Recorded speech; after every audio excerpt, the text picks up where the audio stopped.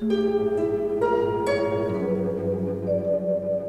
have to be living under a rock, or many rocks actually, not to have heard that this big old thing, the Great Barrier Reef, is in a spot of trouble. But from pictures like this, that may seem hard to believe. The reef covers 2,500 k's off the coast of Queensland, and 2 million people flock to it every year, all keen to check out the super colourful coral and the more than 1,600 species of fish that call it home. But all of this prettiness isn't the whole story. In some parts, there's hardly any life left at all. So, what's to blame? Well, the biggest issue here is coral bleaching. That can happen when water gets too warm. See, what we know of as coral is actually cities, if you will, of tiny animals called polyps. Algae live in the polyps, and polyps feed off the algae. Working together, they're happy and pretty and colourful. Yay! The very, very essential thing about corals is they build their own place to live. Corals have got together with algae to build things that nothing on Earth could possibly rival. That's how they live. And I reckon that's as fascinating as biology can get. But if the sea gets too warm, the algae's forced out, and the coral turns white.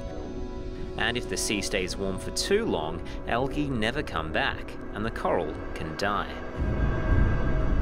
Bacteria and seaweeds take over. End of friendship. Coral can recover if sea temps drop in time, but if it keeps happening and happening too frequently, that becomes much less likely. And that's exactly what scientists believe is happening right now because of climate change. So the interval between pairs of repeated bleaching events globally is shrinking. So climate change is a huge threat, but it doesn't just raise temperatures either. Another issue is ocean acidification. Oceans absorb carbon dioxide from the atmosphere. If there's more of it in the air, more ends up in the ocean, which makes it more acidic. That can affect sea life, as this, again, colourful, but slightly sad cartoon illustrates.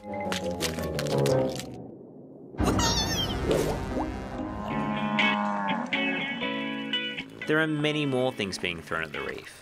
Runoff from the land can carry nutrients and sediments into the reef, along with farm chemicals.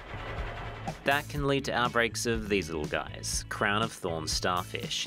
They can eat their body weight worth of coral every day and have worked through large parts of the reef already. Another issue is cyclones and storms.